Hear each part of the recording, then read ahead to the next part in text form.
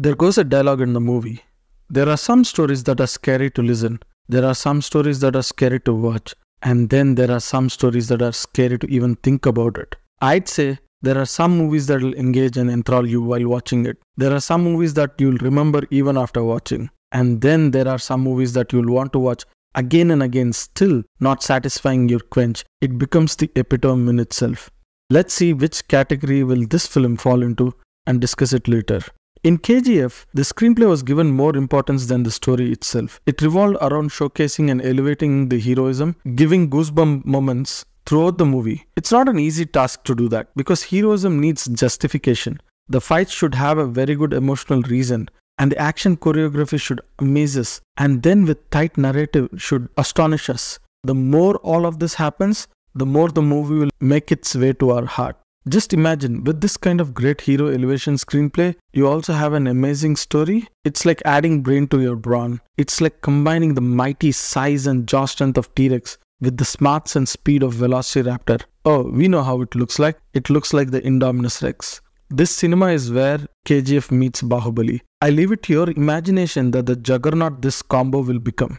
I think it may be difficult for our masterclass director Rajamouli to match these heroic elevations that Prashanth Neel does. For example, in RRR, after that 2,000 people monstrous 2000 మంది for fight introduction of Ram Charan, all that the superior officer had to say was that he scares me more. And even when Ram Charan volunteers to capture Beam, all that the guy had to say while recommending for the job is that he can vouch for him. NTR's Beam had an heroic elevating scene with another character introducing Beam by trying to induce fear into the British. But even the most talked about interval episode that drove shiver down the spine of the British officers was hardly spoken about or talked to or even referred to again anytime in the movie. And you will notice that none of the other characters were ever scared of either Ram or Beam. Of course, that wasn't the part of the narrative style or possibly even needed for RRR, but I suppose you get my point. It's not that Rajamouli ain't capable of it, but it's just that it's not his natural narrative style.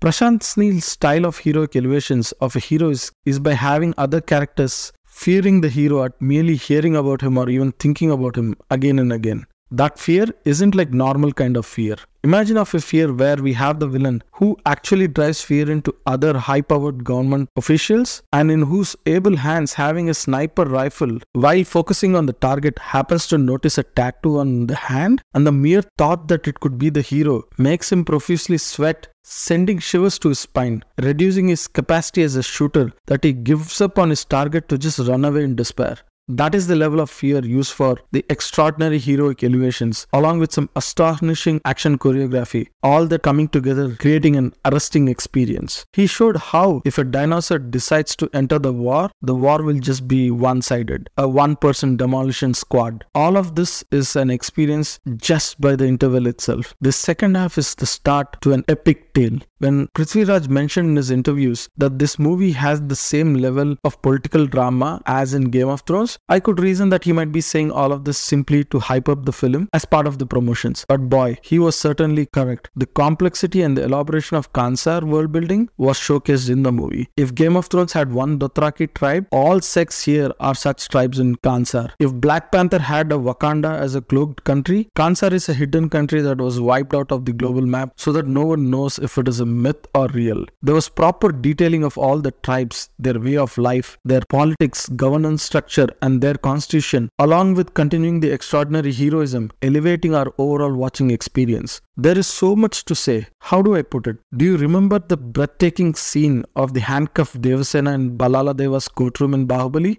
There is one such mind-blowing scene even in this movie. There is another intricate reveal in the climax along with Varadaraja Mannar also sharing the name he gave his friend Deva, all of which was very engaging action drama.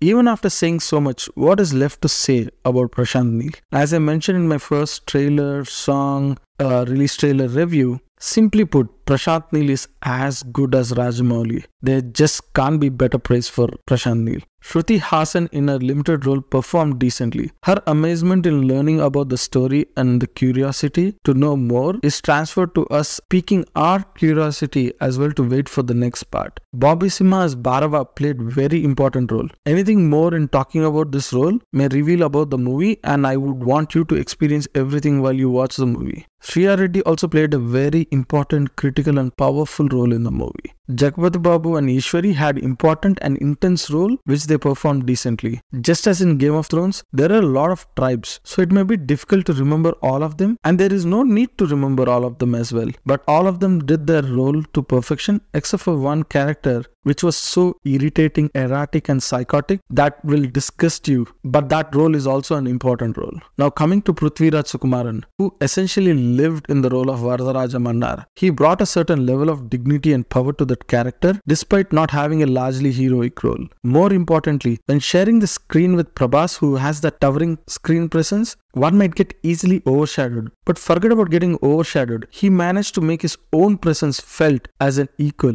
Now coming to our main man Prabhas, we all know that he excels in action genre as his cutout is made for such films. He looks really good in this movie. The way he was showcased was unprecedented and he slipped into the skin of the role so easily. Even if the hero characterization was to be like a dinosaur, one has to believe it. The way Prabhas performed in the action episodes, it wasn't like Prabhas is as ferocious as a dinosaur. Rather, it was telling us that a dinosaur can be as ferocious as Prabhas. This role and his performance looked like it almost overshadowed Bahubali. Nothing can, but it came really close. At the start of my review, I said we will discuss about the category in which this film would fall. Do I need to say anything more after saying so much about the film? But still, let me say it. The film has gone beyond being an epitome. It has made itself a page in history. This is a must-watch cinema, and after watching once, even if we try to stop you, you will definitely want to watch at least once more. If you like the review, show your love by liking the video. Spread the love by sharing it with your friends, family, and bless us by subscribing to the channel so that we can keep meeting often. Thank you.